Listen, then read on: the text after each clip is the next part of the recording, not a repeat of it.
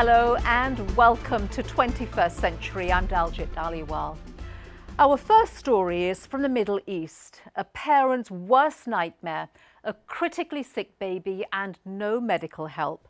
But in Palestine and Israel, a heartwarming venture is not only saving children's lives, but also crossing borders and uniting enemies.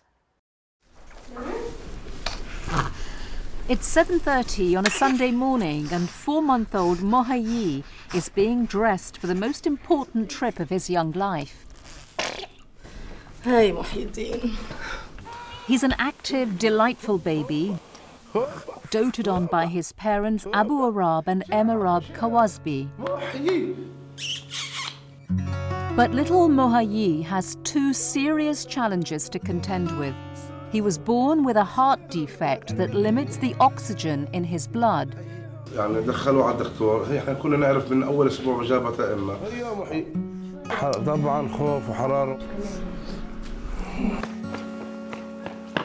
And his family lives in the occupied West Bank in Palestine, where poverty and decades of conflict with Israel have impacted all facets of life, including healthcare. Hospitals there lack the equipment and trained specialists to treat a patient like Mohie.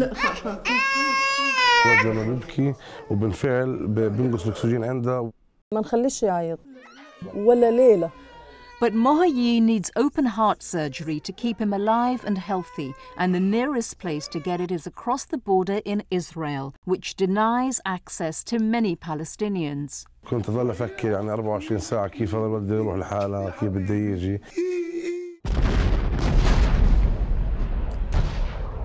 The ongoing conflict between the two groups over land and security blew up again in summer 2014. Palestinian militants fired rockets at major Israeli cities, and Israeli forces retaliated with bombs and a ground invasion of the Gaza Strip, about 40 kilometers from the West Bank.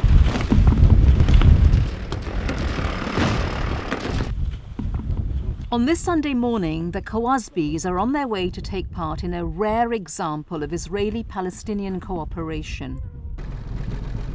Their Palestinian pediatrician connected them to an Israeli program that performs heart surgeries on Palestinian babies. The program, called Save a Child's Heart, is based just outside Tel Aviv at the renowned Wolfson hospital. The group helped arrange permission for the family to enter Israel.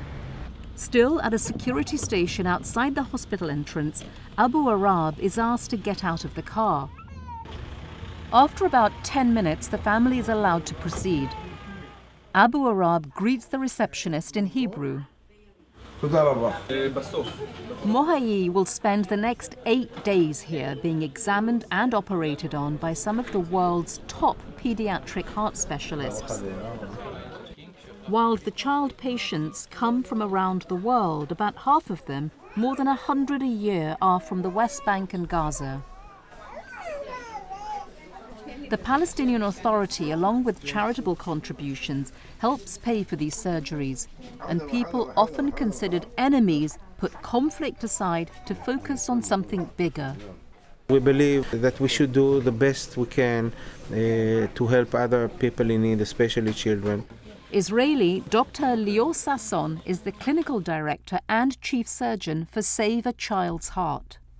No words or money can describe the satisfaction of let's say making a difference, and sometimes it's a difference between nations and people. On this anxious day, the Kawasbis are optimistic about their son's Israeli doctors. أنا بعرف يعني إن عندهم إنسانية وعندهم كادر طبي فهمان. But they acknowledge they'd rather have Mohie's surgery back home. وفي عندنا مستشفى زي هذا في الضفة بتسهل علينا. In accented Arabic, Dr. Sagi Assa does his best to explain Mohie's condition, drawing a sketch to clarify.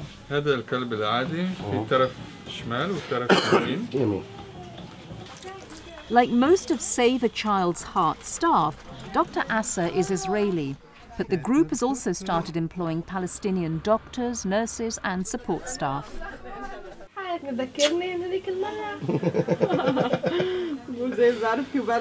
Fatima Sassor started here 7 years ago as a volunteer Arabic-Hebrew translator. Her job quickly expanded. It's not just to translate words, it's to translate emotions. Now a paid professional with a psychology degree, Fatima is skilled at dealing with anxious parents. Some of them come with the fears. فاطمة ساعدتنا في هيك مواضيع يعني طمنتنا كنا مطمنين لما جينا. I think when they come they just don't know what to expect because they don't know me. They never saw a Jewish Israeli person. Nama Pace, a pediatrician, takes Mohie's blood for testing. He's completely in our hands. It's a very delicate situation, very challenging. The week of Mohie's visit, there are 2 other Palestinian infants in the heart ward, both from Gaza. For each of their families, the baby's illness added a new fear to an already harrowing year. According to United Nations statistics, 2,200 Palestinians were killed in the war in 2014. More than 500 of them children. More than 70 Israelis were killed. And more than 500,000 Palestinians lost their homes. This is a very challenging environment, but one which we're, doing our very best to provide for the best health cover. Richard Wright is director of the United Nations Relief and Works Agency, which, among other services, runs health clinics for Palestinian refugees. I think the conflict affects people's physical health and mental health, and it induces poverty, which is bad for health. Lives have been displaced, buildings have been removed. The human cost of this was really devastating. Mohie's family joins in a weekly support group convened by Fatima.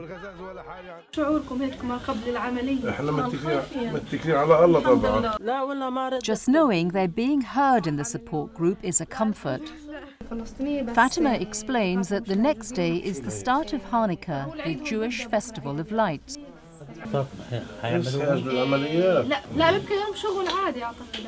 One thing not discussed in the group, the ever-present tension between Israelis and Palestinians, referred to by both sides with the euphemism, the situation.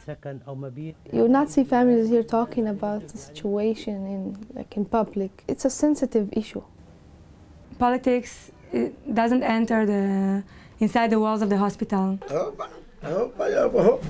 Here, the drama is much more personal. It's 6:30 on the morning of the surgery. The family has been at Wolfson Hospital for 2 full days now.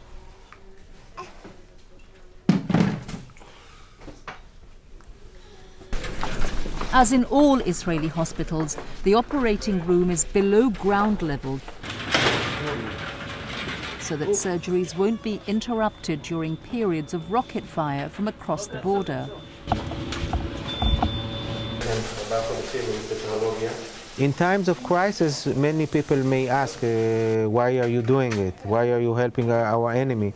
But I think most of the people are brought up on the notion that we should help other people.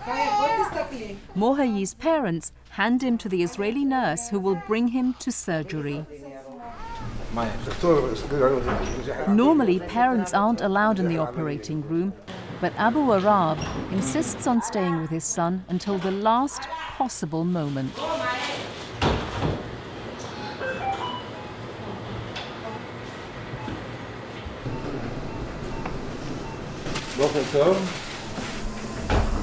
Dr. Sasson and Dr. McConan, a surgeon from Ethiopia training at Wolfson, begin the task of stopping Mohie's tiny heart from beating, putting him on a heart-lung machine so that they can operate. The surgeons have two tasks: patching a hole in Mohie's heart and correcting an obstruction by creating a new valve which will allow blood to flow more freely between the heart's chambers. It's a delicate, painstaking process. The surgery takes 5 hours. Mohie's parents wait anxiously in a hallway above the surgery.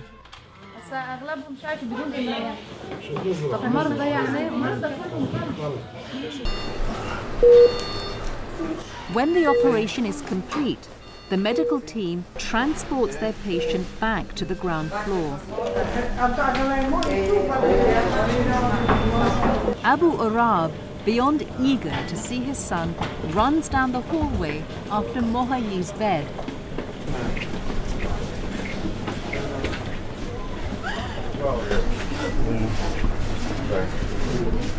كان مسكر كثير البطين اليمين والدم ما يقدر يروح الرئتين. فتحتوها وسلحتوها السمامة، وكان كمان خوذ كبير بين البطين الشمال واليمين، سكرتوه الخوذ كمان.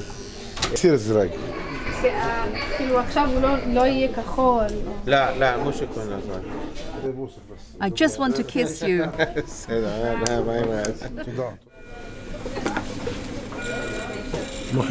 The next day, Abu Arab and Arab visit their boy in intensive care. They're relieved to see the tubes are removed and he's breathing on his own. The cardiologist shares the results of this morning's tests. The repair is complete. Mohie's heart is strong. He punctuates the good news with the Arabic phrase, Inshallah, God willing. Abu Arab thanks the team who've cared for his son in Hebrew, wishing them a happy Hanukkah. Good day. A small gesture of respect, maybe, but a meaningful reminder that critically ill babies aren't the only ones whose hearts are being mended at Wolfson Hospital. At the end of the day, you know that all of us, what we want is the best for our children. And we can overcome all the gaps between everything once we cooperate and work together.